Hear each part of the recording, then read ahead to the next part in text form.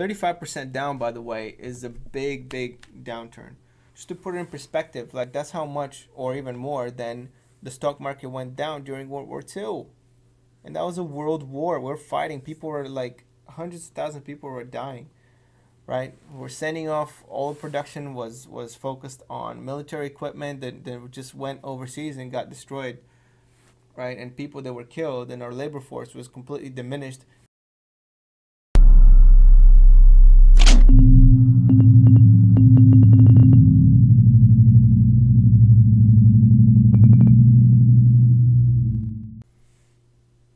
It is March 20th, 2020. This is the video log. It takes 30,000 to a million. I'm not sitting anywhere near a million at the moment. In fact, I'm 40 grand lower than I was a month ago. Even though if you came to this channel and watched a video a month ago, you would see that I had $25,000 worth of cash ready to invest, and I was completely unleveraged and ready for a crash. And as soon as it dropped 5 or 6%, I started to dive right in, thinking that I can just lever up for as the market drops further and further down, like it did in 2018 December. And of course, I was wrong about that. All the money printed in the world couldn't save the market. And what money am I referring to? I'm referring to the cash that the Federal Reserve has been printing and made available for the markets, that they're not necessarily taken at the moment, even though there's a liquidity crunch. Basically what that means is a dollar shortage. What does dollar shortage mean? Well, if you go to sell something, what do you trade for it? Everything you do out there in the economy is a trade. That's an important point, actually. If you go to work, you trade what? You trade your labor for dollars. Right? If you go to the market, you trade what? Trade your dollars for stuff. Right? So if people want to get out of assets like stocks or bonds even, right? Some people are trying to get out of bonds. Then you need what in return? Dollars. So right now there's a global dollar shortage because everyone wants to get out of stuff, right? They need to relocate their position. They need to hold cash because they want to rebuy at a lower price. They want to hold cash because they want things to sit. They need time to decide what to do. And the dollar is the most liquid currency in the entire world, and it's still having trouble. There's still a shortage, right? What does liquid mean? It means the amount of a thing that is available to trade at any given time. That's what liquid means, like water. It can move very easily because there's a lot of it, right? So anyway, moving on. So a global dollar shortage. So asset prices are just crashing down. And I want to share some things about, first of all, why I am still bullish and why I'm keeping that fundamental reason of investing to be 55% plus bull. Because even though at the moment there is a dollar shortage, the central banks around the world, including our very own Federal Reserve, has made available over $2 trillion to the banks, and is going to be using that money to outbid them for things like treasuries, for things like bonds. So they've officially restarted quantitative easing and all these repo operations, open market operations almost. So basically what they're going to be doing is buying bonds from the market, and therefore when they buy the bond, whoever's selling them the bond, like let's say a bank, is going to receive cash, right? And that cash is the liquidity this bank needs to start repairing its balance sheet. So and maybe delever, right? Deleverage. So at that point, the balance sheets of all these institutions or hedge funds or banks starts looking a lot better, and they have what they need. So because there's so little high quality collateral out there for the Federal Reserve and central banks to buy, now that we've announced that they're going to accept a different collateral for cash, right, in order to sustain some accounts margin balance. So they accept things like corporate bonds, um, probably mortgage-backed securities like they did in 2008, and even are considering stocks as collateral. So they're really trying to support the market without outright buying the market, basically what's happening. And that's a lot of cash. I mean, inflation has been running at 2% or so for the last, I don't know how many years, 20 years or something. And it could actually kick in into overdrive here because the response has been so enormous. Now, not only that, not only the banks, but fiscal stimulus. Okay, so what is fiscal stimulus? It basically is money coming from the government, okay, as opposed to monetary stimulus, which is what I just described, coming from the central banks. Now, the fiscal stimulus is basically the government giving you money. All right, so let's say one proposal is to send every person in the United States a check of like $1,000 or $1,200 or something like that to try to offset the losses that people have been experiencing because of the disease. That's one option that government is considering right now. So other things, what's another form of stimulus? Well, lower taxes, right? So one thing that the president has done so far is to eliminate the interest of student loan debt. So that's less money being taken out of the consumers. They're also thinking about other tax cuts. What else? Well, bailouts. All right, bailouts is also a form, depending on the interest rate. If it's a zero interest rate, right, that's temporarily introducing money into the hands of the huge businesses that need them to pay expenses like employees and stuff like that. So that's going to be basically trading dollars for non-labor, right? So introducing units of money without any labor in return, which will in turn, theoretically anyways, devalue the currency. And because that's what happens in every hyperinflation, is there's usually a supply shock, and the currency, you can't really buy anything with that currency because there isn't any supply from that country. And so what happens is the paper becomes more and more worthless as time goes on. So I think that the US will start falling into that path of inflation. It may not be hyperinflation, but I mean, pretty heavy inflation. The thing is, the dollar is the world's reserve currency, and what that means is that everybody goes to dollars when they need liquidity, and so that's a force that kind of counteracts the inflationary forces that the governments and the central bank are exhibiting on the currency, right? So there's a battle there between those two forces.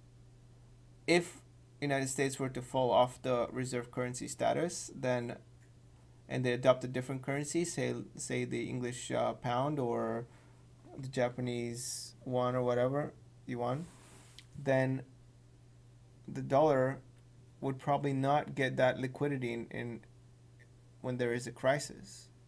Okay, just like every other country besides the United States at the moment, whenever they have trouble, their currency drops, right? Russia had trouble like a few years back. The currency dropped by like 40% or something like that. Now, when a country has a problem, their currency drops, right?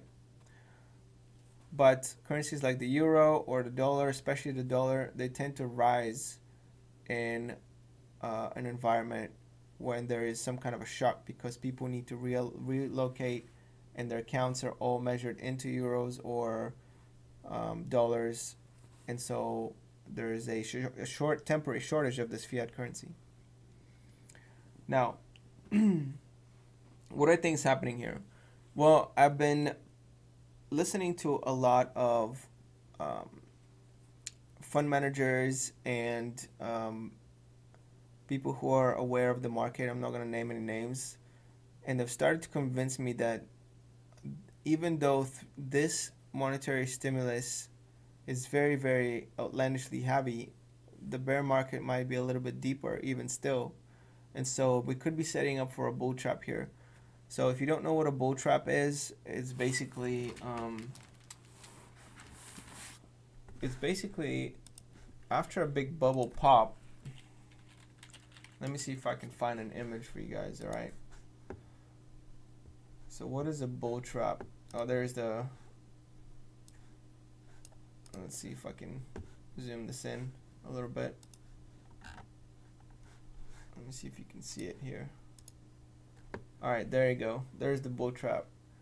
So as you can see here, perhaps if we believe that this is a bubble, then we've gone through the enthusiasm, greed, and delusion stage, and now we think that there's a new paradigm of, U.S. stocks never going down or whatnot. Or although to tell you the truth, I don't think that we've gone through these stages. I mean, I think people have been pretty fearful of corrections and downturns, but that's a whole nother topic.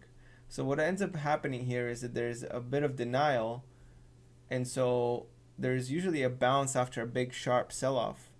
And so that's called a bull trap because people think it's the return to normal, but yet there is a lot more downside to come. And so we still have yet to go through the fear phase. Now, the downside of this chart makes sense to me. Okay? I do think that we've been in a bit of denial. Like, personally, right, I have been in a bit of a denial that all this money printed wouldn't influence the market upwards, and it hasn't. Okay? So the forces of deflationary forces have been greater. Deflationary meaning the dollar rising, the fiat currency of the dollar, not gold or anything else like that. So I have been personally right in denial that all this money will not, and backstopping will not influence the markets and return the prices of assets back to a more normal level, like not 35% down. 35% down, by the way, is a big, big downturn. Just to put it in perspective, like that's how much or even more than the stock market went down during World War II. And that was a world war. We're fighting. People were like, hundreds of thousands of people were dying, right? We're sending off, all production was focused on military equipment that just went overseas and got destroyed, right? And people that were killed, and our labor force was completely diminished, and the market only went down 35% or something like that, 35%. Now, granted, we're coming out of the Great Depression, so the levels of businesses were pretty depressed to begin with, but still, I mean, that is an impressive downturn. The only bigger downturn, I think, to this date has been the 2008 crash. I think we even went down less than 2001. I can't quite remember. But in either case, it's a very, very significant, very sharp and fast sell-off. So if we go back to this, I do believe that I have been in this denial, right? So if that is true, then we're setting up for a return to normal. Okay, that's about 30%, maybe a little bit less here. So should be a bull trap rally that I could use potentially to get rid of all of the leverage. And then what I'm going to do is my plan is to wait down this entire downturn, just in case I'm wrong, right? Because I have said that I'm going to be 55% bull, and I'm going to be turning, after such a big drop, I'm going to be turning, I'm 100% bull because of the monetary and fiscal stimulus reasons, not on a real value basis, but a nominal value basis for sure. And my real value play is things like energy transfer, chemical, so basically oil, uranium, silver, and gold miners. So things that are tied to real things.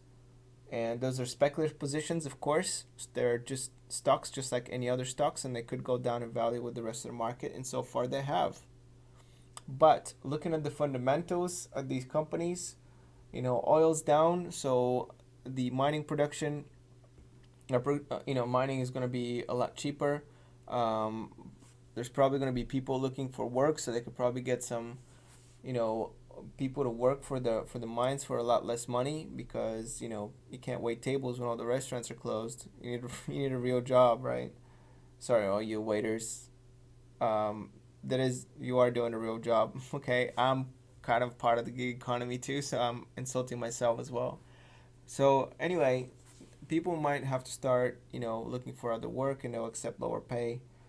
And if I'm right and this business is booming, they will accept new employees. Now, the price of real stuff will go up, so that's why I actually have speculative positions on silver. Right, that's why I bought the silver calls. I have silver calls ending in June 30th and January 15th of next year. So I'm expecting a very sharp bounce of silver as soon as this stuff that we're going through right now looks like it might end. So some people are saying that, numbers that are pulling out of studies and extrapolations are numbers like,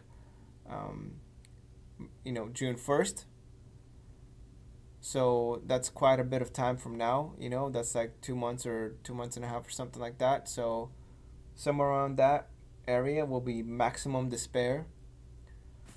So if we go back to the chart here, so this would be, March, so April, and then May, and then June.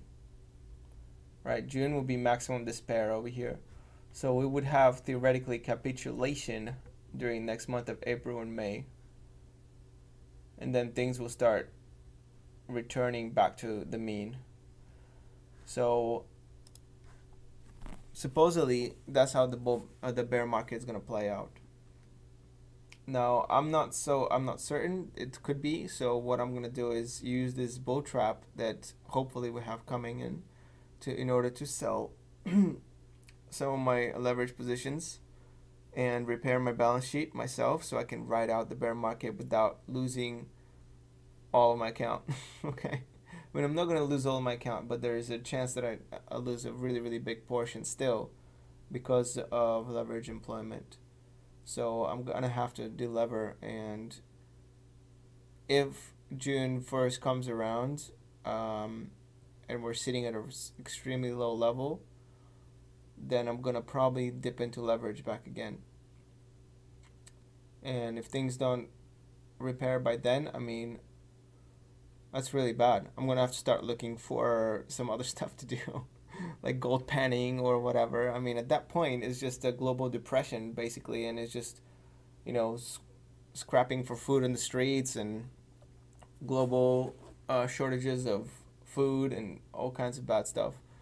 So at that point, the least of my worries will be my stock market portfolio, right? So there we go. That's what I have to say for today. If you managed to watch the entire video, thanks for staying, and you can let me know that you've watched the entire video by typing in the comments below today's phrase, which is of course going to be bull trap. So if you watch the video in its entirety, type bull trap in the comments. All right, that's it. Peace out.